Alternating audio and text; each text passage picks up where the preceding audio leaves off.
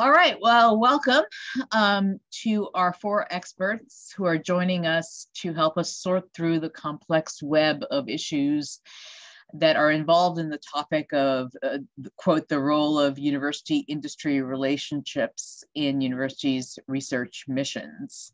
That's quite a mouthful, and it's a complicated topic, but fortunately for us, we have, and I'll first list them in alphabetical order, really fabulous group of folks to help us sort through the questions. We have Maryann Feldman, who is the Henninger Distinguished Professor at the University of North Carolina. And by the way, all of the bios for these very, very accomplished individuals are on our website. So I'm just going to give a one-sentence introduction.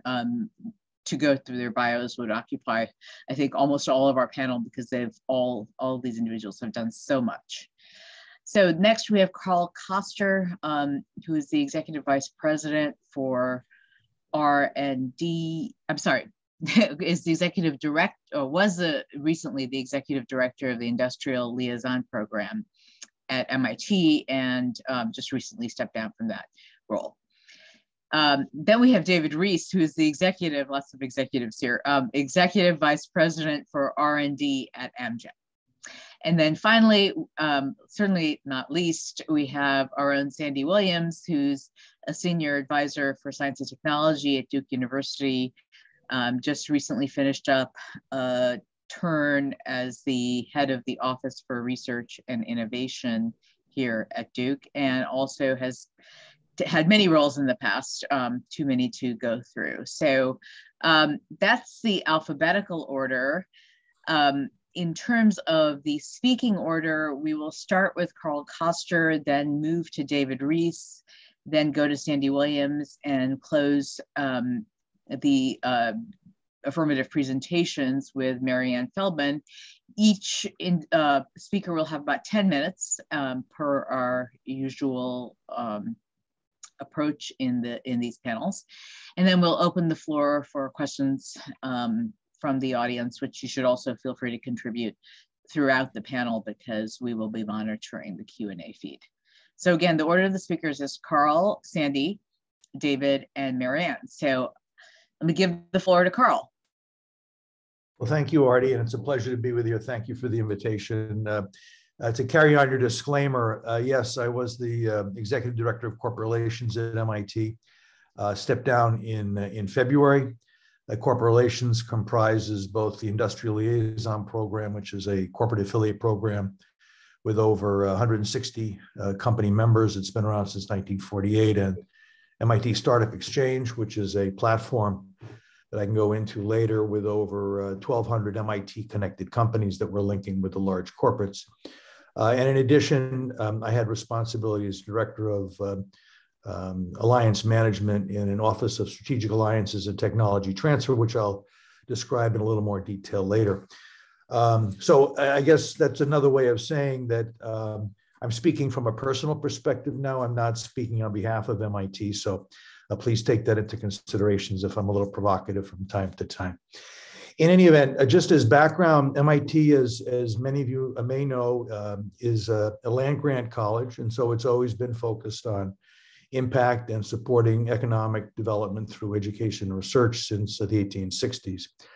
Currently, industry represents about 28% of the overall research volume at MIT. So last fiscal year, that was $176 million in industry-sponsored research. If you roll in executive education, the corporate relations function that I manage, grants and gifts, it's well over $350 million a year from industry through various financial arrangements. And so plays a very, very big role in MIT strategy and the kinds of initiatives we've put together over the years. To put that in further context, MIT has the highest percentage of non-federal revenue sources compared to its peers, and the highest research volume when peer institutions without medical schools, as I know Duke has and others, is factored in. So again, very, very focused on expanding our impact through industry connections and others as well. So over the 30 or so years that I was at MIT, we've continued to see a sea change in the mix of financial sponsors of MIT. So as you can imagine, after World War II and the Cold War, well over 90% of the research volume of MIT, as with Stanford and many other schools, was from the US federal government. That's down more like 60% of the total research volume at MIT. And what you've seen at MIT is a growth in the percentage and the absolute value of research sponsorship from industry sources, as I just mentioned, but also other sources as well, like international organizations, a set of foundations which are increasingly focused on sponsoring research, interacting in a way more like corporations in terms of the kinds of terms and conditions they'd like to see in research contracts. And MIT, about 3 years ago now, we said, well, are we organized to take advantage of the changing nature of the funding sources that we've seen growing and continuing to grow, and we project will likely grow some more. And so if I could share screen, Arti, let me share an organization we put together. As I say, it's been about 2 years ago. We launched it just before the pandemic really hit. So we sort of took a hit in implementation of the structure, but we've had great progress and we continue to ramp up the staffing on that. So let me share screen if I might. Should be able to, yeah. Can we see that? Yes, we can. Okay. So what we did was we essentially said, okay, our contracting for research was not keeping pace with the changing mix of research that we were receiving. So previously, where the federal government was the major source of funding of research, we had a set of people in what was then our Office of Sponsored Programs that were very familiar with the terms and conditions for the various federal agencies. But of course, with the mix changing as rapidly as it did and as growth has continued, we realized we didn't have the right set of people in our Office of Sponsored Programs to keep pace with the increasing complexity of the negotiations that are required with the different mix of research sponsors. And frankly, we didn't have the right number of staff. So we did a benchmarking against comparable universities and realized that we didn't have the right number of staff for the growth in research, nor did we have the mix of skill sets that we would need to negotiate with industry, different industries, foreign governments, foundations, and the like. So we organized in the following manner that is in this chart. We combined the Technology Licensing Office and the Office of Corporate Relations that I used to manage, as was mentioned. We had been reporting up to an associate provost. This happened when we launched the last campaign. Corporate Relations moved out of resource development to great success, I might say. TLO also moved out of the Vice President for Research, under both of us under new associate provost, currently Kristen Van Vliet. And then we came together and we said, well, how are we going to restructure the Office of Sponsored Programs? And that essentially was broken into two pieces. One piece, which I won't go in today, is Research Administrative Services. And this is focused on federal and government contracting sources. So those are separate from this. They report to the Vice President for Research. And then under the Associate Provost, I and Leslie Miller-Nicholson, who runs the Technology Licensing Office, were brought together, and we created a team of what we're calling OSAT, Office Sponsored Strategic Alliances Technology Transfer, OSAT Core, which consists of three elements: a catalyst team, a strategic transactions team, and alliance management team. And the idea here is that we've set up a team of people who are well-versed in technology, and Leslie from the TLO has taken charge of hiring those people, of course, with input from the rest of us. A set of catalysts. So what are the catalysts doing? So once an opportunity is identified where a principal investigator and a sponsor have come together, had a discussion, and have said, in principle, we'd like to do some sponsored research, a catalyst is brought in to help flesh out the scope of work, to understand upfront what are some of the issues that may arise, intellectual property, non-disclosure, material transfer, so on and so forth, and to map out the scope of work that will achieve what both the sponsor and the MIT principal investigator hope to achieve. That is then passed over to the strategic transactions team. These are the lawyers. So these are the people who, instead of taking an off-the-shelf set of terms and conditions that might be appropriate for the Department of Energy, they will craft a individualized agreement that reflects our knowledge of the interests of the PI and the sponsor. And the idea is that will foster a more rapid and productive discussion to come to terms on the agreement, the right agreement, the elements of the agreement that make sense for both sides. And then for the ones that are more complex, the multi-million-dollar, multi-hundred thousands of dollars, multiple PI, perhaps multiple sponsors, where there is a lot of complexity in the governance and the management of these, there's an alliance management team that I set up, and their job is to help launch rapidly those agreements. So we had a major agreement about 2 years ago with Takeda. It was launched multi-million-dollar per year, but we wanted to launch it with an RFP process very quickly.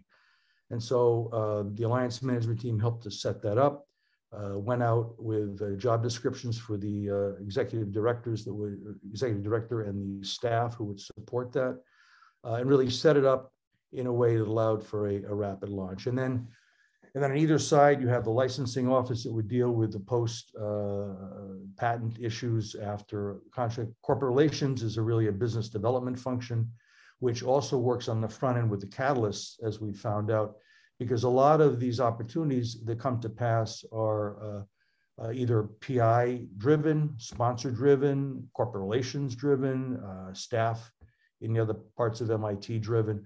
So we want to make sure that we have a fluid, transparent set of communication efforts and systems in place to help that. And so I guess I'll stop there. I don't want to take up all the time on this, but this is the structure. We report, OSAT reports up to, you can see at the top, our chancellor, executive vice president, VPs for research, finance, resource development. We have a general counsel. So the strategic transactions team, the head of that has a dotted line, as it will, to a general counsel.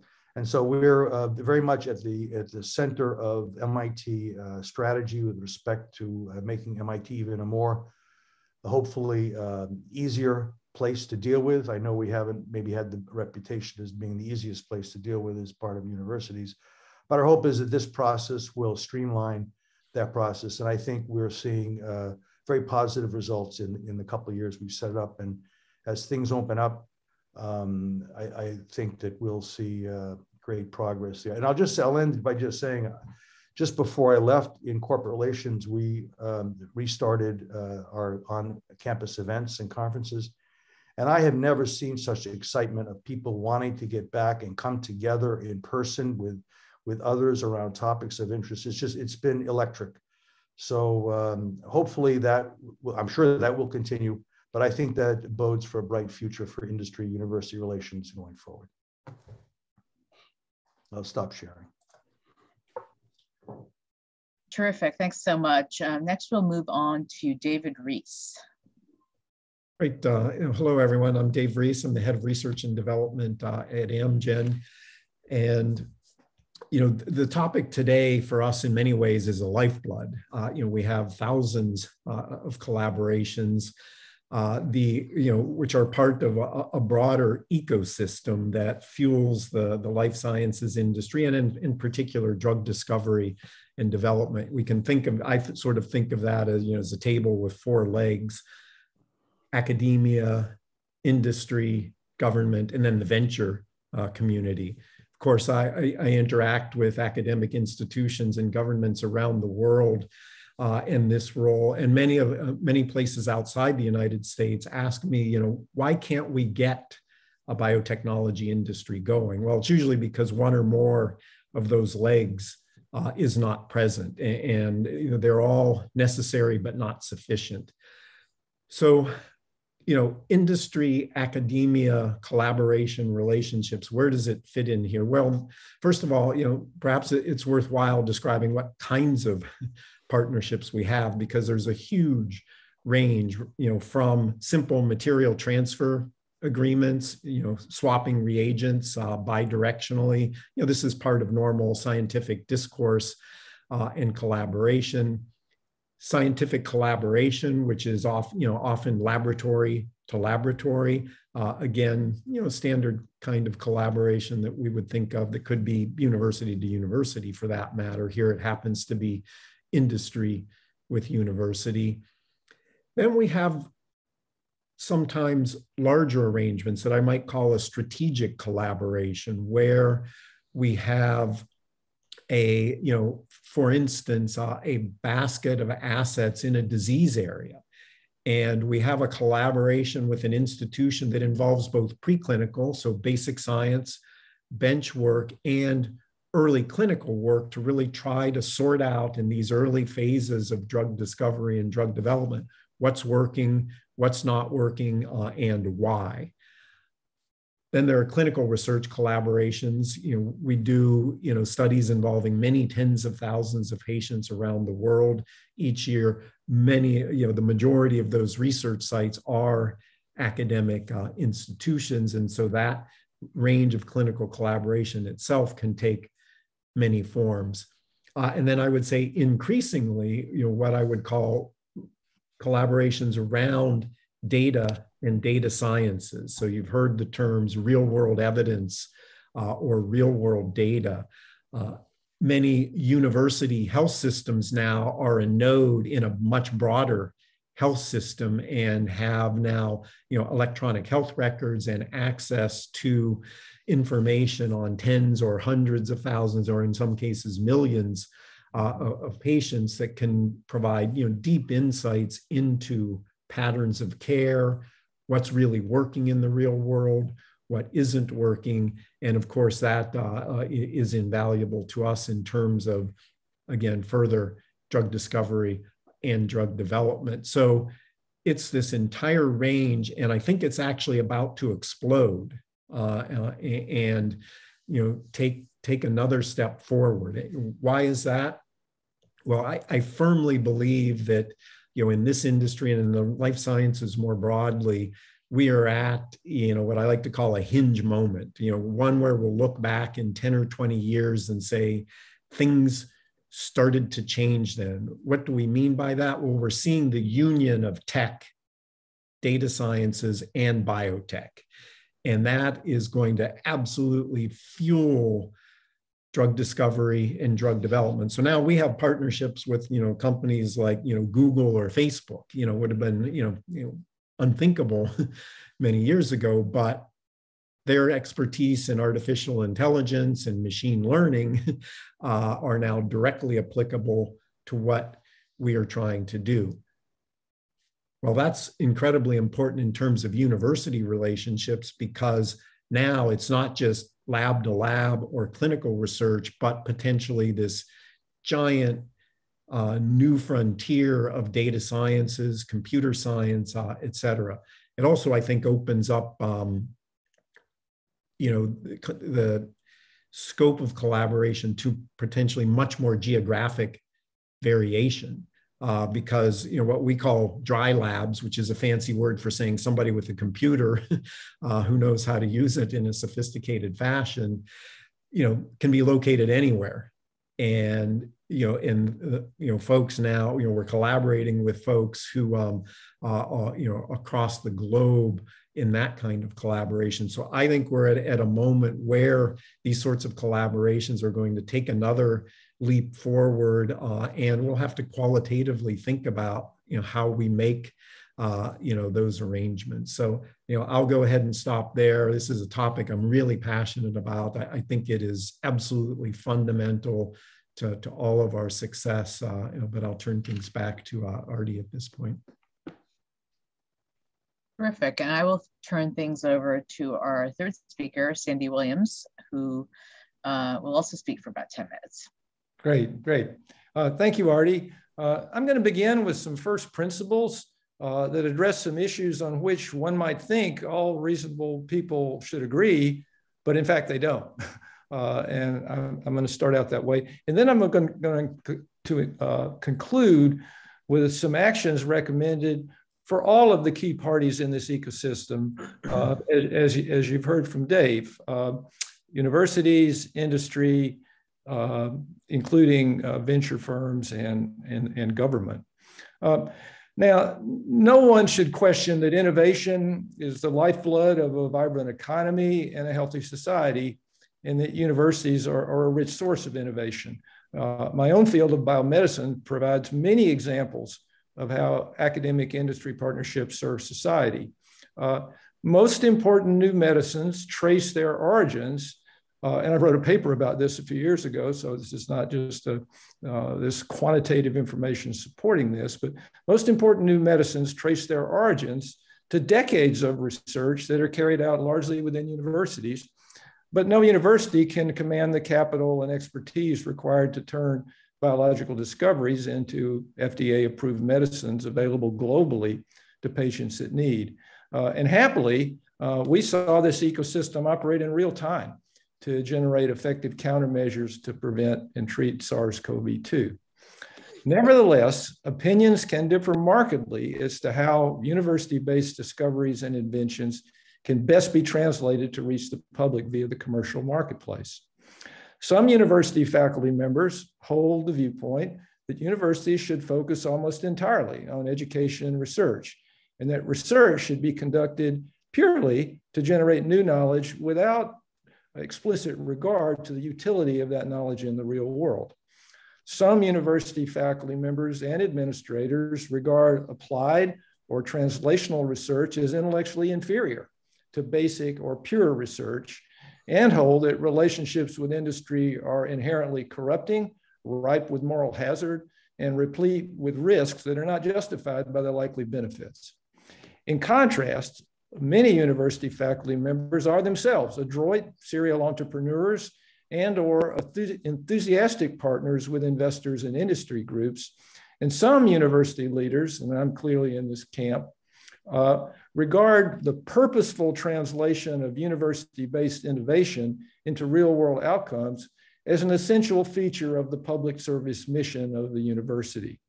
Encouragement of this latter viewpoint was a primary intent of the Bayh-Dole Act of 1980.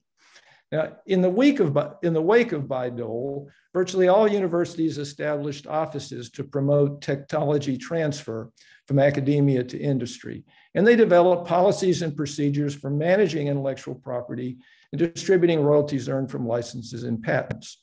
However, only a few universities have experienced a groundswell of faculty interest and ambition for translational accomplishment, have created effective supporting functions, and have realized some famously spectacular success stories. But other universities have achieved less in this sphere. Academic reward systems often are slanted heavily to discourage translational activity. Tech transfer offices often are focused on short-term licensing revenue rather than value creation. And policies still exist and are common today that serve to obstruct rather than promote entrepreneurship and partnerships with industry. Now, happily, several trends favorable to a robust ecosystem for innovation are evident inside universities. Increasingly, many of our best young faculty are successfully adding a translational dimension to their academic research. And pleasingly, highly accomplished individuals now move fluidly back and forth between positions in academia and industry. That never happened only a few decades ago. And universities, as you heard from Karl, are intensifying their support for entrepreneurship and corporate partnerships, and they're developing more rational and effective policies and mechanisms for managing conflicts of interest and other risks. And finally, I think universities and their industry partners are recognizing and realizing value from strategic partnerships that far transcend traditional licensing agreement. So that's the good news. Disappointingly, there are other trends that serve to increase headwinds to effective innovation. Opposition to scientific reasoning prevails among a shockingly large segment of the American electorate. The definition of what is patentable is shrinking or uncertain. Irrational pricing practices imposed by payers and pharmacy benefit managers inhibit equitable access to effective new medicines. Immigration policies are restricting access by foreign nationals to U.S. universities, and security concerns threaten multinational collaborations. And then down at the faculty level, just the demands of teaching, fundraising for academic research, regulatory compliance, sometimes crowd out the space available for entrepreneurship or industry collaboration among our faculty. So what can and should we do to enhance our collective ability to solve big problems in health, environment, communications, economics, national security that can only be solved by conjoint actions between academia and industry, and that would promote, if successful, prosperity and social justice within the society? So I'm going to close by suggesting a few actions to this end on behalf of universities, industry, and government. So first, universities. Universities should be proactive in creating in the following ways: foster a culture of innovation among faculty and support its translation. This calls for adjusting reward structures such as tenure and endowed professorships to encourage translation. We heard a bit about that from university presidents yesterday. We need to build capabilities to encourage, simplify, and streamline channels of communication to explore, frame, close, and sustain academic industry partnerships. We heard how MIT has been a leader in setting up those kind of structures. And I am a huge proponent that universities need to actively seek deeply rooted, multifactorial, sustained relationships with industry groups that move beyond patent licensing to solve big problems together. Universities need to have practices that accommodate the legitimate needs of commercial enterprises for confidentiality, timely decision-making, accountability, and delivery of agreed upon outcomes. And universities need to meet companies halfway in assessing and reacting to risks. I'm pleased to say that Duke aspires to best practices in all of these areas, and we're taking fresh and decisive actions to realize those ambitions. That includes some of the principles that you heard about earlier. Duke does upwards of $1.2 billion in externally sponsored research. Somewhat north of 200 million comes from industry. So we're a relatively large player in this field. Now, let me turn and make some recommendations to our industry colleagues. I'd call on industry representatives to think strategically as well as transactionally in forging relationships with universities. This happens, as Dave has nicely noted, not uncommonly, but many of the relationships don't come up to that standard. I think industry representatives need to work a bit harder in understanding the cultural dynamics among university-based innovators and the distributed nature of decision-making and fund flows within universities that just make us fundamentally different from the way decisions are made in industry often. And industry partners need to accommodate the legitimate needs of universities to fully recover indirect costs. We heard from the presidents about that yesterday, and to protect our tax-exempt status. And industry reps need to meet the universities halfway in seeking strategic relationships and in assessing and reacting to risks. And then finally, what about government? It's quite clear that government action or non-action will be a major determinant of the strength of our innovation ecosystem in the future. Federal support of university-based discovery and invention is the lifeblood that drives the whole innovation process. The budget of NSF, NIH, and DARPA and other programs should never become a political football. Likewise, state governments need to come into play, and some have and some haven't. There's many that have demonstrated the clear value of supporting innovation at the state level, and I hope that others will follow suit. And then finally, on the legal front, our law school is sponsoring this event. The spirit and intent of the Bayh-Dole Act is threatened, and it needs to be firmly protected. and expanded by other public policy and legal actions that broaden the safe haven for universities to form partnerships in the public interest with industry without jeopardy to their tax exempt status. Patent law in practice is going in the wrong direction, I believe, on many fronts, and that needs to adjust to avoid stifling innovation that serves society. And finally, we need government agencies to do a better job of rationalizing policies relating to immigration and transnational collaborations that protect national security interests without constraining the flow in talent and academic freedoms that drive meritorious innovation. And finally, we need all parties, universities, industry, and government, to draw out talent from members of historically underrepresented groups. So thanks, and I look forward to our subsequent discussion.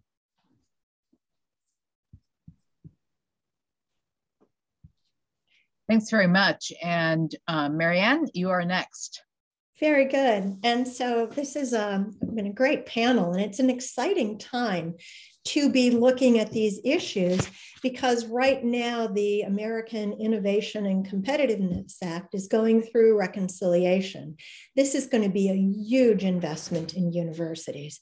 So I'm a little different, I think, than other members of the panel in that I'm an academic, and I've been studying technology-based economic development with a specific concern about places and how places do. Just reveal my age to you, and that I was a graduate student when Bayh-Dole passed. And I thought that this was so incredibly exciting, because this was going to set in place a new system for American prosperity. And so we were seeing, if you will, a way to leverage universities to create economic development. We have 40 years experience with this now. And so, the question is, as we put more money on the system, how do we do better? And so I really like that David said universities are necessary but not sufficient. I have to tell you that when I sort of started, I thought, well, this is the way this will work is we'll have university technologies, they'll move out of the lab, we'll have startup firms will create new industries, and this will create new prosperity in America. But we now have income inequality, and it is very spatially prominent. It's just unsustainable. And so I think that, sort of what matters when we think about how to make universities more effective is that, and again, I sort of liked Karl's discussion of how we sort of internally organize at a university. Our internal processes matter a lot. Also, we've talked about the external ecosystems and their relevance. And I think that is we've seen pockets of prosperity around university towns in, say, the heartland, in places where income inequality is the most acute. But these pockets of prosperity do not spread out, and they really are not creating opportunities for most Americans. I also want to offer this just provocative observation that we rely so much on venture capital financing, but venture capital financing does not help to build places. In fact, what it does is it relocates firms to those centers of venture capital, traditionally Silicon Valley, but increasingly capital centers in New York City. Now, going back and looking at Bayh-Dole, it's just remarkable to me because Bayh-Dole is an unfunded mandate. Okay, universities were given the ability to license intellectual property that resulted from federal discoveries, but there was no funding provided to manage this process. And so what I think, looking at this, that the universities that do well at this have benefited from home runs. And a lot of that is due to luck. It is not, probably MIT Karl is the exception, because MIT has never had one of these sort of big home runs, but they've had, done very well at sort of managing relationships. But, think about University of Florida, we think about all of these technologies, and we know this about innovation, that innovative outcomes are incredibly skewed, that we have some, products that have big impact. We have some companies that have high valuations, but those are pretty rare events. And when we look at how universities are funding their tech transfer offices, there's only a handful of them that even break even, right? Many offices, and many of the university offices that are located in states where we have the greatest economic needs, are operating on a shoestring. And so I think that, this is where you guys had mentioned governors could be involved and could help to fund these operations. And then, that would sort of, again, help to diffuse prosperity. The idea of, our offices of technology licensing are changing and evolving. The idea of the evolution, right, is part of this panel.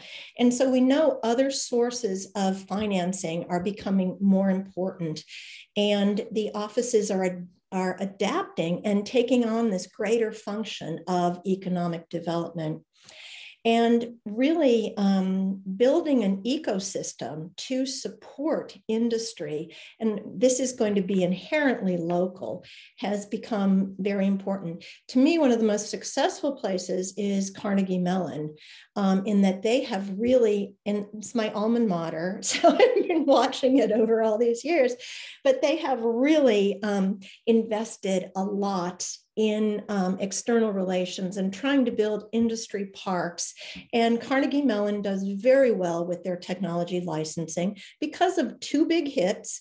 But without a medical school, they have created a lot of strategic alliances and joint programs with the University of Pittsburgh. I want to mention also that when we sort of say, oh, it's culture, and I used to think it was culture. But, right now I want to say that the American professorate is exhausted, that what we have seen is a decline in I'm sorry I wasn't able to attend yesterday's session, but a decline in tenured professors, tenure track jobs, and a proliferation of many different roles. And so faculty are increasingly on a treadmill where they're just trying to secure funding.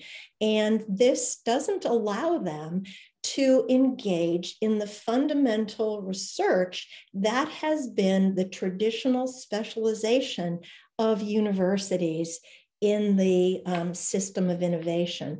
And I think that we will be putting a lot more money into universities trying to create regional innovation clusters, where we ought to be creating regional innovation ecosystems, but without recognizing that it is the faculty who are our most important resource, then we are not going to get the benefits that we are hoping for.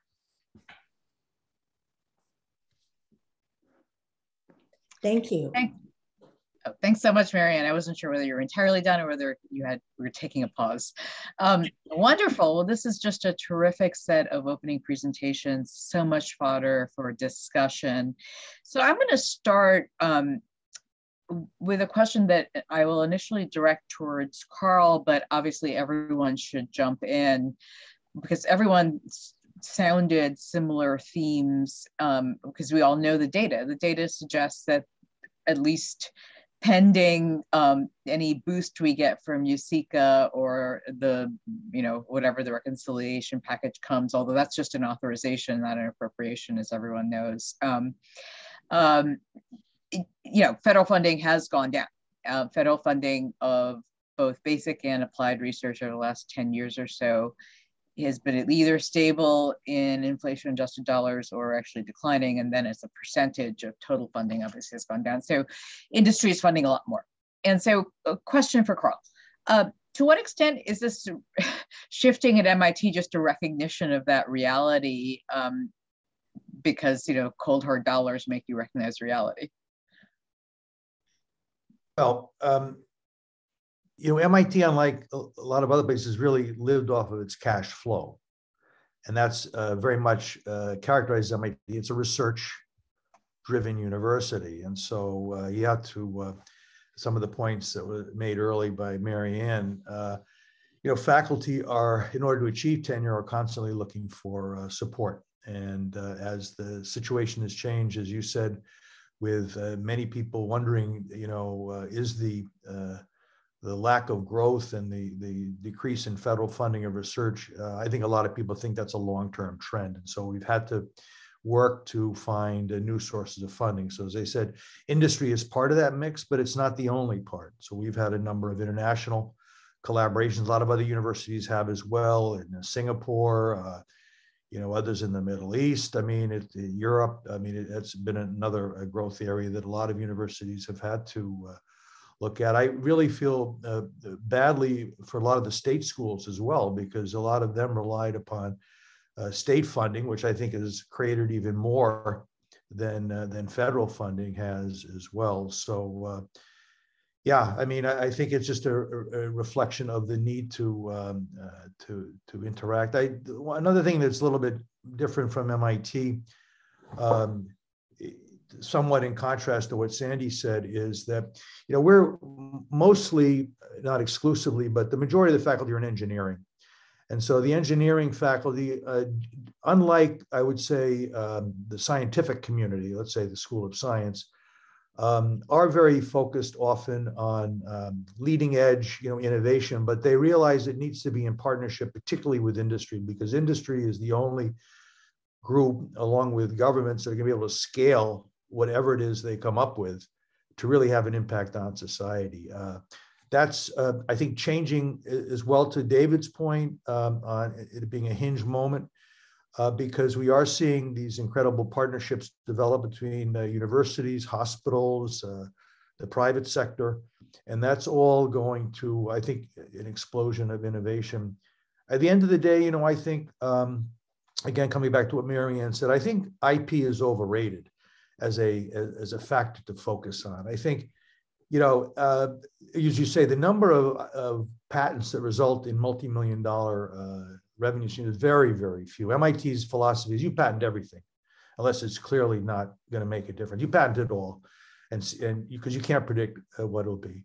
There are some industries. I think the pharmaceutical industry is one where patenting the actual molecule is critical. I get that. But for most other industries, patenting is not where it's where it's at is, again, to David's point, it's relationships. How do you build the trusting relationships with multiple stakeholders that can generate the kind of mutually beneficial outcomes we all want? So do other folks want to jump in on the question of the MIT model and to what extent it's dictated by cold, hard cash flows over the last decade? And relatedly, I think, and Karl, you can also come back to this, will other universities also follow that model, essentially setting up a separate shop for corporate sponsored research and all those relationships? Maybe I can say a word here that's a very sort of simple, pragmatic word. The one thing that really can expedite the ability to set up partnerships is, number one, having a central point of contact, which Karl has described, in a central office where we get to know them, they get to know us. And then number two, actually, setting up master agreements, so that 95% of the negotiation is completed. And if there's a new project, it can be a letter of agreement or an amendment or a few specifics. Where we run into challenges and where it really slows things down is if every partnership has to be a one-off, negotiated from scratch. And so this is not rocket science, but it is incredibly important in making things easier and removing gunk from the works. Those are two absolutely central elements of why we reorganized the way we did, David. Absolutely central. I agree wholeheartedly with that. And those are the principles that we're applying in the reorganization at Duke.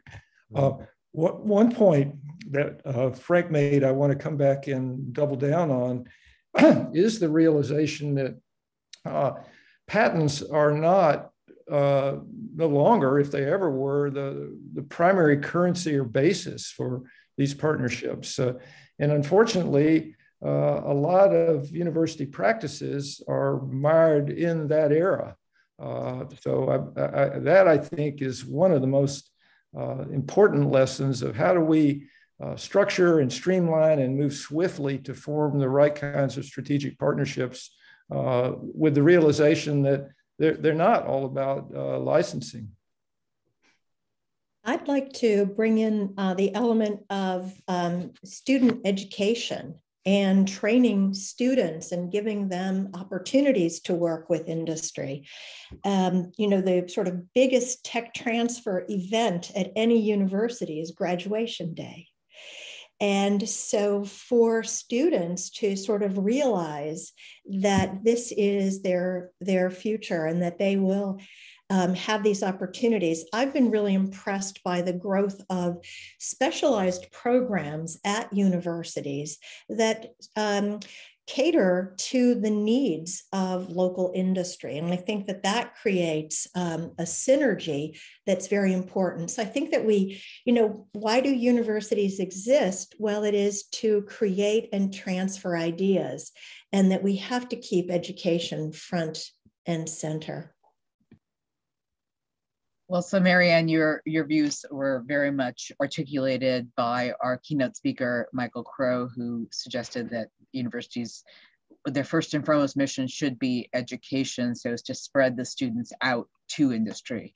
I don't know if anyone was watching Michael Crow's speech, but he actually accused elite universities of perhaps not being as good at that as some of the less renowned universities, shall we say.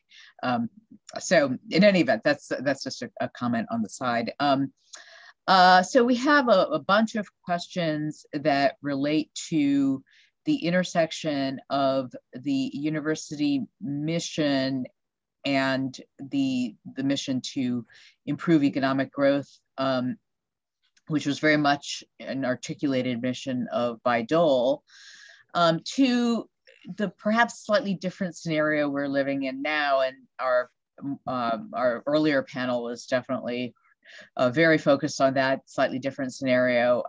And actually, are we living in a different scenario where security issues and some of the concerns about security will make the Bayh-Dole framework a little bit less relevant than it was in 1980, where the issue was just economic competitiveness? I don't think there was a concern, or certainly as much of a concern, with national security, although feel free to differ.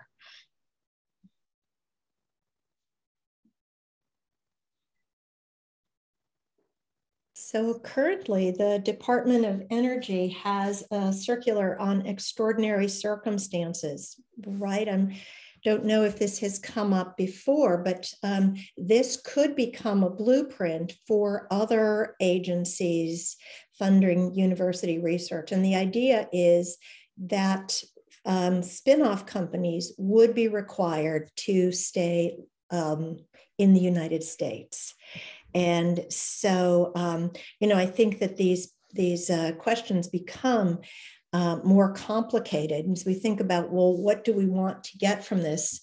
And if it is to increase prosperity, then we would need jobs, and that would require reshoring American manufacturing and really keeping, I think too many times the discoveries from American universities have been commercialized elsewhere and commercialized in Asia, and we've not recognized the benefits. But we are at I think an exciting time, but it's also a time where we need to weigh in because of the reconciliation that's going on right now. I'm more concerned about recent trends that restrict access by foreign nationals to our universities. If any of you heard Professor Freeman's talk yesterday, where he analyzed the backgrounds of key people who participated in the generation of effective COVID vaccines, almost all of them, wherever their point of origin, had a period of time at a US university. So I'm concerned that we actually act against the long-term national security by these immigration restrictions.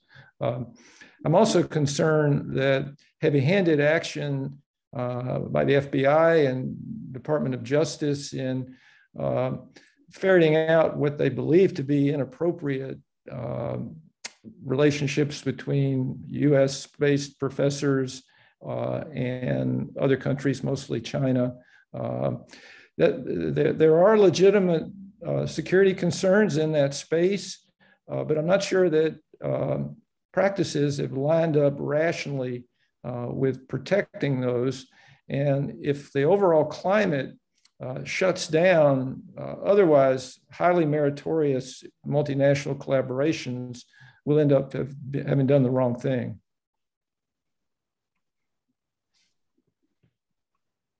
It's a complicated issue. It's a complicated issue. We at MIT, I mean, we have a process for certain countries that you could imagine, where we're reviewing every sponsored research proposal on an individual basis to determine the risk and whether we want to proceed or not. So we've had to assemble a process that again looks at in a very discrete manner each and every proposal that might be sensitive. That's appropriate. Are you talking, Karl, about industry-sponsored research, or are you also talking about? No, it could be with a foreign university, for example, or really any sponsor that is associated with particularly sensitive country, for example. And that's just going to increase. That's not going away. I think we just have to deal with that, and we have very, export control regulations are changing all the time, and different companies are put on different watch lists. So we have a very increasingly set of processes to do due diligence, even to the level of who is on what board, and what other boards are they on in other companies, and is that relationship sufficient to disqualify a proposal? Think of the Russian oligarchs, for example. Well, so yeah, we had a rousing discussion of some of the issues that Russia now poses. We were focused initially on China, but certainly the other countries. Yeah. So another question that we've had from several people relates to some of the issues that David Reese brought up with respect to data-based collaboration. And on that, David Reese, I will start with you, but you should, everyone else should jump in as they would like. Are there things that, we talked about the ways that government is part of one leg of the stool. Everyone is using this stool metaphor, or leg metaphor in any event throughout our conference. But we mostly talk about funding. Is there a role that regulatory agencies could play to facilitate the kinds of partnerships and data that you focused on, David Reese, so as to support clinical development of new therapeutics? Oh, absolutely. I mean, the FDA has actually just issued a series of guidances in the last year on the use of real-world evidence and real-world data as part of the drug development. So, that is an area of scientific exploration whose time has come. And in fact, there is a tsunami of data now starting to wash over us. The question is how to use it. Maybe I can bring up an example. We haven't used the P word yet, pandemic, but there were real there are real lessons to take from what has happened in the last few years that define what I might call the art of the possible. We saw this sort of unprecedented collaboration between the various legs of the stool, in particular academia, industry, and government, to speed the development of vaccines and therapeutics in record time. I was part of a group of, a small number, kind of a handful of my peers, and I got together in very early March of 2020 when, we all knew what was coming at that point. And we said, look, we've got an immense amount of brain power and an immense, set of resources at our command. What are we going to try to do together? That body then expanded to sort of 20, 25 heads of R&D and began then interfacing with the NIH leadership in then formally structured meetings with senior personnel from the FDA, the CDC. And the goal was very quickly, the goal was quite simple, which is, what are we going to do? How are we going to get vaccines? Remember then, we didn't know, number one, could you develop a vaccine? Number two, would it actually work against the coronavirus? We didn't have previous examples of vaccines being effective against coronaviruses. And then in parallel, there were therapeutics, monoclonal antibodies, antivirals, et cetera. So, to me, one of the questions to ask now is, how can that model be applied going forward? What are the key lessons? In the last 2 years, far more people died of cardiovascular disease than of COVID-19. But we don't have the same sort of urgency. We don't have the same sort of committees. Why not? Well, shame on us. What should we learn going forward? How can that kind of collaboration model be used to address diseases with huge public health import? I don't have the answers right now, but I think those are the key questions, and they're being asked in all parts of the ecosystem right now. Did anyone else want to comment on the role of regulatory agencies? All right, well, let's move on to what I'm sure will be a question that will elicit much discussion. Several people have said that IP is overrated. And in fact, maybe more so because our patent system, as Sandy suggested, is perhaps going the wrong way. But the questioner says, but every VC and industry partner spends an inordinate amount of time working with our office negotiating rights to such IP. So it may be overrated, but people are still obsessed with it. So is there something to be done to lower those transaction costs of negotiating bespoke deals over IP in every case?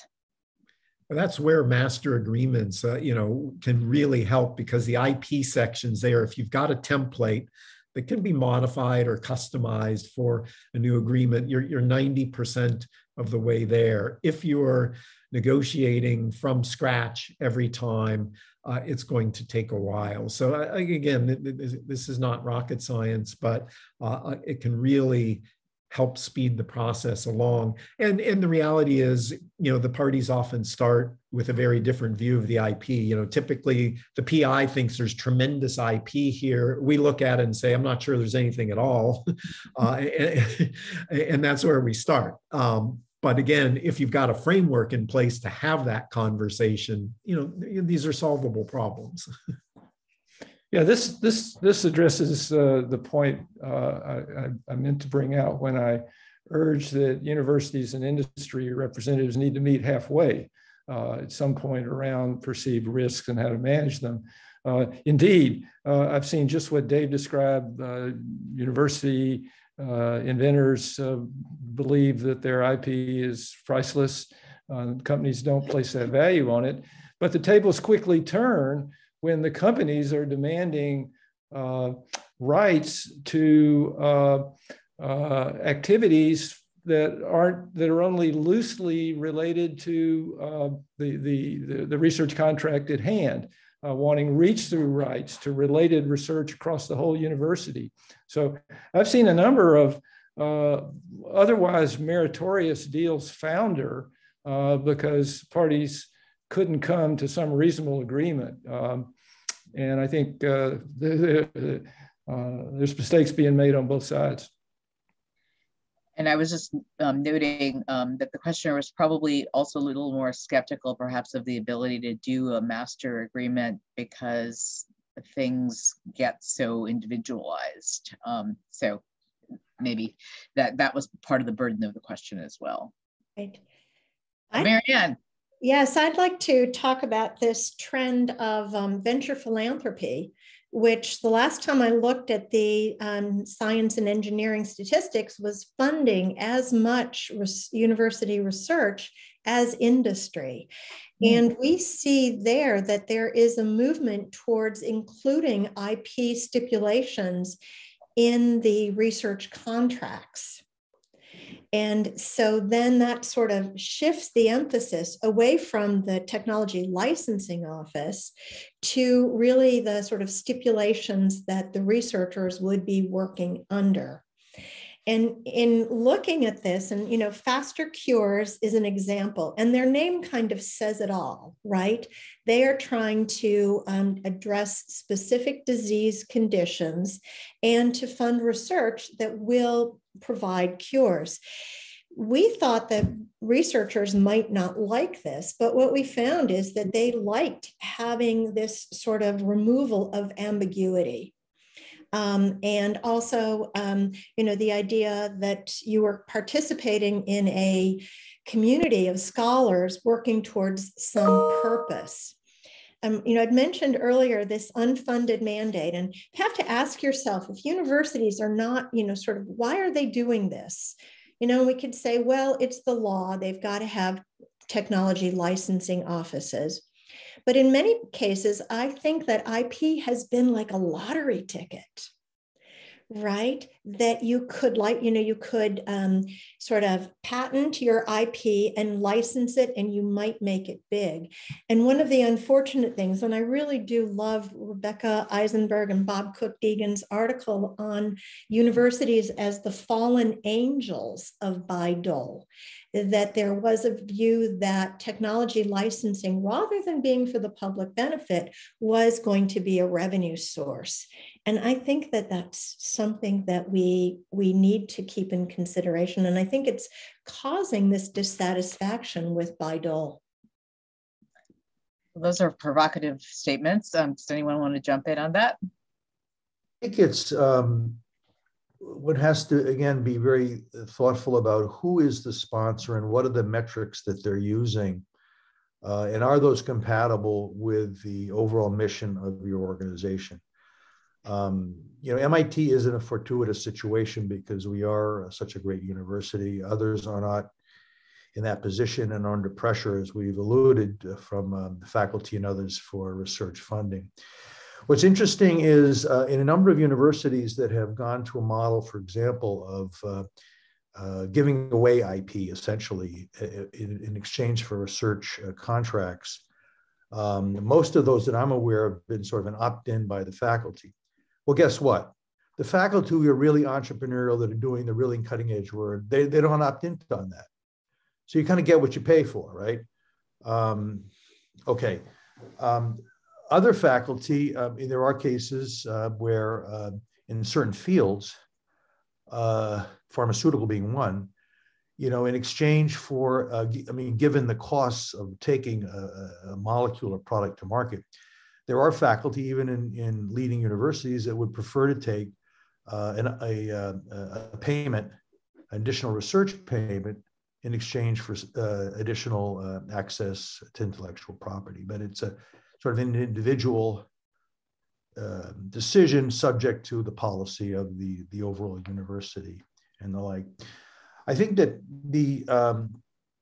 we found, for example, that there isn't a whole lot of action for MIT anyway to look for money from sort of venture sources. We organized a few years ago something called the AMGEN.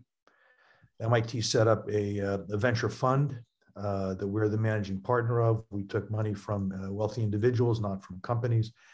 And that has been very successful. We've gone a second round of hundreds of millions of dollars to fund what we call tough tech. This was a vision of President Reif, in acknowledgement that many kinds of inventions take a decade or more of investment before they have something that's commercially viable. So that's one route where we're trying to address getting funding for, in this case, spinouts from MIT to help have economic impact, but over a longer time frame. Again, I think a lot of the large corporates, they have multifaceted interests in universities. So you could discuss with them, sort of the trade-off of IP versus recruiting. I heard just last night, I had dinner with the president of the UIDP. He was telling me of a university that in the AI field, one of the large AI companies wanted to recruit, I think it was like 5 faculty members in AI, in multiples of their salaries to come in to, and the president of that university went and talked to them and said, look, basically, you're going to be eating seed corn here. Why don't we come up with a way that we can structure some agreements where PhD students could work, let's say, for 2 years at the university, finish their PhD in your company. Let us train the next generation of people in data sciences, because that's what you need. And if you're just going to hire people off of the universities, you're over the longer term or medium term, you're shooting yourself in the foot. So I think we've got to come up with creative ways to do it. An interest I was going to mention later on another question. About 4 years ago, we started out of corporate relations. I realized that there was a lot of interest in the large corporates for access to spinouts in a systematic way from MIT with either IP, or they were just founded by MIT students, staff, or faculty. And so we set up the MIT Startup Exchange. It has over 1,400 MIT connected companies. And we're finding a lot of partnerships between the large corporates and these spinouts from MIT that are not necessarily about investment in those companies. It's about creating partnerships with the smaller companies, because the large corporates, they can scale, they can distribute globally, they can provide equipment, they can provide materials, and more importantly, often, they have an understanding of the market that a small company just does not have. And that's sort of the case. A lot of companies spin out from MIT. They think they know where the market's going to be for that invention, but it turns out that's not it. And so they have to pivot. So we're finding that that's a better way to engage even the venture arms of the large corporates, is by saying, look, let's look at spinouts from MIT and have you develop partnerships of varying degrees with these companies. And that's taken off like a rocket. That's been a very successful model. Not everybody can do, but a lot of universities, I think, could do more of that kind of partnership creation. Yeah, I agree with that as a fertile area for useful future action. The dialogue we've been having at Duke with major corporate groups who express some interest in partnering with us is first to say, what's the problem to be solved? What's the problem that is material to the future of your company? Not so much in the short term, but looking out at a 5 or 10 year horizon. And what assets do we have inside of Duke that could be brought to bear on that problem if we can set up the right contractual terms? And often that involves the kind of personnel exchange that you were mentioning. Students and or even faculty moving back and forth from the university to the company representatives embedded in the university for periods of time. And but the underlying rationale is, let's solve a big problem together. That's what gets me most excited.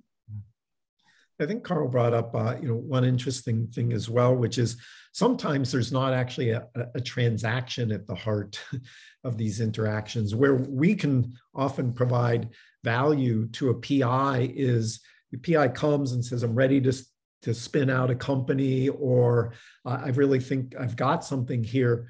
We look at that and say, okay, here are the next set of experiments that you need to do. Here's the data you need to generate for this to have real value. And that, and then, let's get together again in a year. When you're able to generate those data, we'll see where we are. That conversation can, return, there's an immense return on those kinds of conversations because it can help the PI. And then, of course, it gives us line of sight to what they're working on so that if there's an appropriate time to partner, we've already got a relationship. So these more informal sorts of discussions, I think, cannot be underestimated. Yeah, it's about the relationships. I see two missteps being taken with greater frequency than I'd like to see. One is where faculty members actually spin out the concept too early. In other words, it leaves the university, goes into a company, often because they had access to small amounts of venture money, but that company has not been created in such a way that it actually has the capability to prosecute it. And so the idea of founders, when it might have been fruitful. Just because you can start a company doesn't mean so there's a right moment. and that is one of the dangers of having these university-related venture funds. We have several of those, and they do a lot of good work. But I think sometimes faculty can be misled. The other fundamental problem, and I know this very well because I lived it myself as a scientist for 20 years, is when you're a scientist and you make a meaningful discovery, your natural inclination is to want to make the next big discovery for your field. But often that next experiment it's quite different from the experiment that would turn your first discovery into something of commercial viability. And sometimes the discovery scientists don't know how to do that. They don't have the capability to do it. And that's where these industry partnerships that Dave mentioned can really add value. So, Maryann, did you want to add something? It looks like you were. We are just spending a lot of time encouraging faculty to start companies and be entrepreneurial. Where, Sandy, I like this idea that we have to recognize that there's a long runway before something is commercially viable and, sort of address that gap, if you will. I don't encourage faculty to start companies. I encourage faculty to start companies that can succeed. It's a big difference. Although we know that most startups fail, so, they're going to fail no matter what, even when all the ingredients are right. But if the ingredients are wrong, they're almost doomed to fail. Great. I'm going to switch topics just a tiny bit to focus on a question that Maryann in particular, I think, brought up, which is, to what extent can universities help in their regions to promote economic growth, not just economic growth across the country at large, or economic growth in the typical areas where we see economic growth on the coasts, but in less developed parts of the country. Is that a false vision, or can it be done? So Maryann, you're on the spot with that one. Oh, okay. I would love to hear from the other panelists because I think because you started this topic, so right. I mean, I think it has to be done. Mm-hmm. We really have to address this. The idea of the sort of regional innovation clusters is a big part of both the House and the Senate bill, right? And it's important because it is distributing activity. And I think that, part of this legislation should consider the incentives, the funding for the office. And, nobody argues for faculty, right? And, faculty are we're overachievers. So just keep piling on the work and we will do it, and sort of, we can start companies, we can do whatever you ask us to do. But I do feel that improving the working conditions of faculty, and, we're privileged, from UNC, from Duke, but when you go into sort of the R2 universities, they're really workhouses. They're doing a lot of teaching without tenure, without good pay, and that needs to be addressed. And you know, there's no one advocating for faculty. And just to be clear for my, just my clarification, in order for these R2 universities to be engines of economic growth, the faculty need to be given time to do this, or like right. How? Okay. Yes, I think time to do it, incentives to do it, including those considerations in tenure. And then also I think the offices need to be well funded. And you know, need to be able to reach out. And so, you know, we really do have this problem in the heartland of the United States, and you know, and it's something that we need to address. It affects our political situation and stability. And I think it can be done. That's the most exciting thing, right? And it's not too difficult. I mean, this is not my area, but I would say that you know, other countries do a better job at this, right? I mean, what about the Fraunhofer Institutes in Germany? I don't think we can aspire to, you know, the entire United States is an innovation cluster in every town and hamlet across the country. I think there's going to be clusters of very high tech that emerge in different parts of the country. I think that's just a fact of life that'll continue. But I think if there, you know, the whole discussion around community colleges and setting up other forms of education, I think at the end of the day, it's about broadening the kind of education opportunities and the training that's made available throughout the country that recognize. I'm, you know, listening, I'm a little bit hopeful from what David said. You do see this change in where people work, right? And housing prices, you know, in parts of the country that have been very low. I mean, New England, New Hampshire, Maine, I mean, a lot of Vermont, my God, the price of housing has really gone up as people move out there. So maybe that's a positive thing, is that as people move out of the very expensive Silicon Valleys or the Kendall Square area of Boston or New York City, that will be a positive contributor to a broader distribution of opportunity.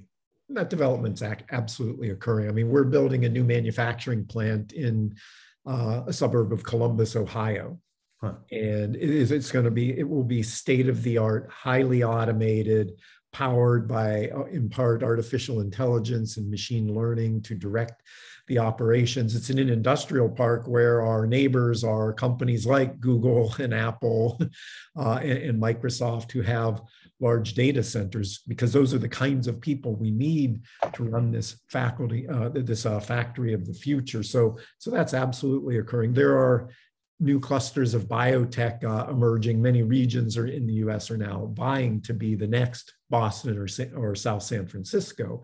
But you're seeing places like Austin, Nashville, you know, begin to develop these sorts of ecosystems. The next 20 years will be incredibly dynamic, and you know, I'm not sure how any of us can predict how it will turn out, but there's no question we're going to go beyond the, you know, small handful of cities right now that are the focus. So there's a lot of dialogue. There's a lot of dialogue on this point in the research triangle here with UNC and Duke and NC State, NC Central, and other universities. I think the phrase that comes out paramount in my mind is, how do you create competitive advantage for a new venture and where it locates? I think we want to see companies that spin out of our universities to stay local, but they shouldn't stay. They should go where they can be the most successful. And if we don't create the foundational elements that makes it advantageous to stay around us, investors won't want that. It's the wrong thing to do, to handicap the company.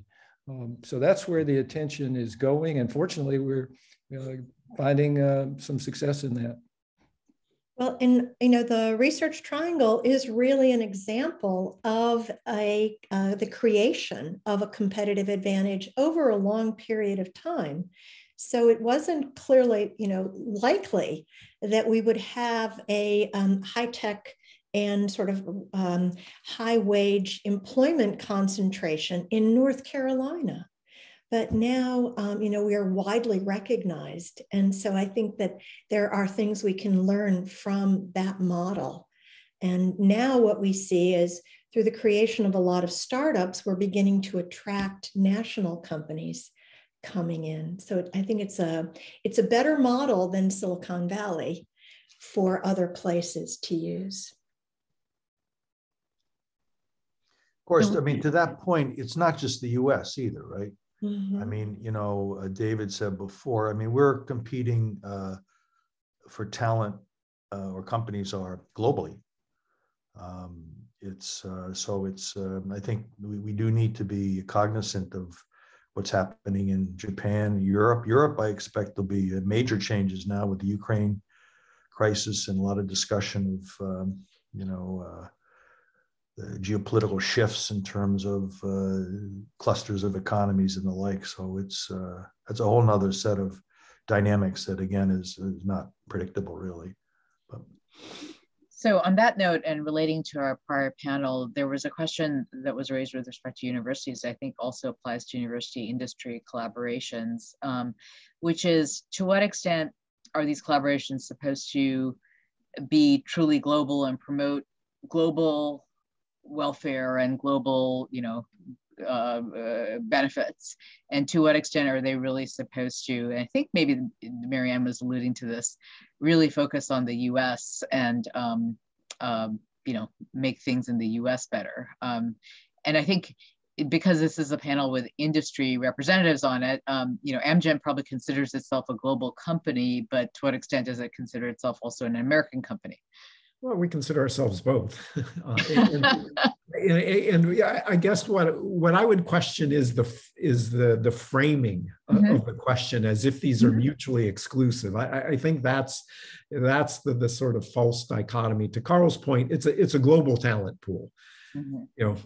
That is the case. Now, there are pressures that ebb and flow on access to that talent pool, but it is a global talent pool. And there are areas in the world that are, expert in certain things that and where the US is not the leader. There aren't many, to be honest, but that exists. In our industry, the next big area, is what's called the Golden Triangle, which is, Cambridge, Oxford, London, and, the universities, and now a company ecosystem starting to take shape in the UK.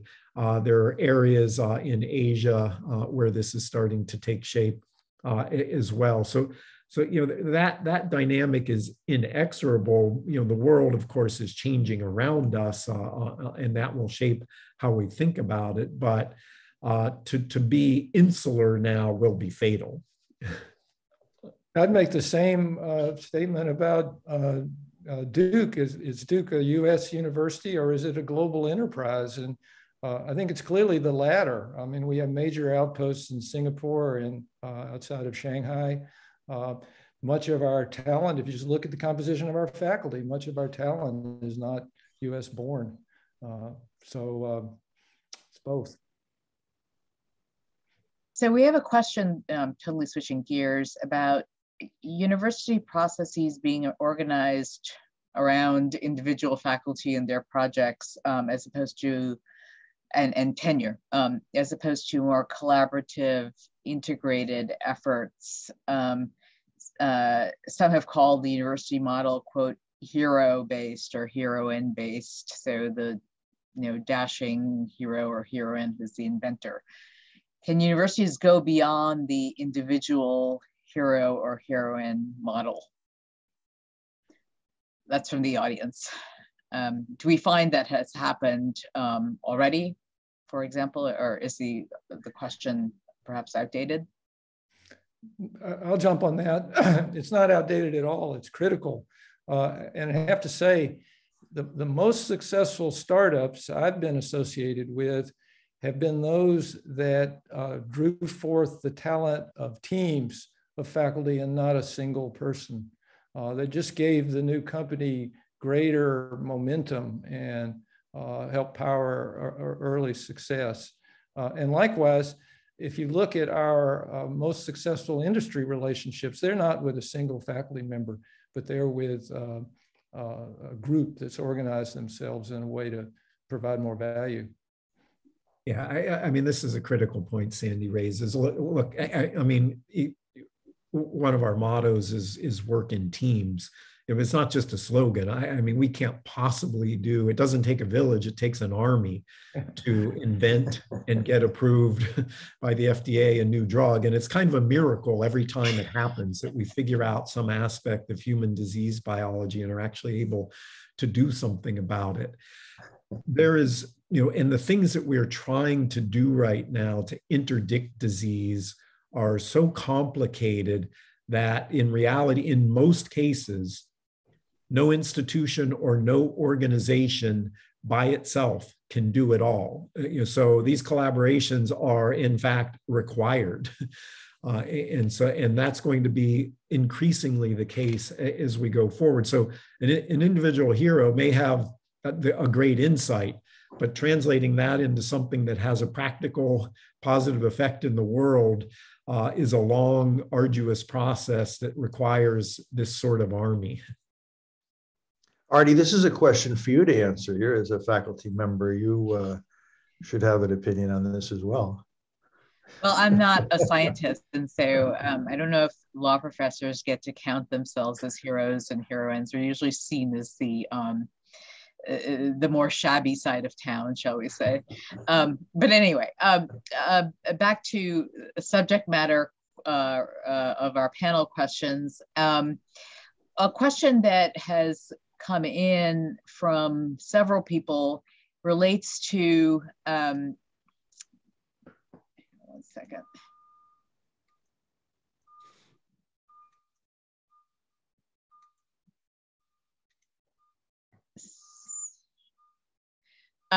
Relates to whether the government, through maybe some of the legislation that's going through Congress, but even absent that legislation, are there model programs that the government can use to incentivize university industry collaboration? In other words, for example, to just cite one example with which I'm familiar, the Department of Defense has long had other transaction agreement authority to go around by dole and do all sorts of things that are very much suited to the needs of the particular university industry collaboration to catalyze that, if you will. And then I take it there are NSF programs, maybe Maryann would be familiar with those, that can do similar things so that we don't need to be cabined to the by-dole model when we think about university industry collaborations. Right. I think in the chat, someone mentioned the NSF Partnerships for Innovation, right? And so the industrial and innovation industrial partnerships as part of the engineering directorate is really, a very dynamic group. They also manage the SBIR, STTR program. And as part of the endless frontier provisions of USICA, what we have is the creation of a new directorate that would be focused on technology commercialization. And so, I mean, I do think I am part of a National Academy's study of the Small Business Innovation Research Program. And we realized that legislation was passed in 1982. So it is in that prior window of opportunity when we were thinking about industrial competitiveness.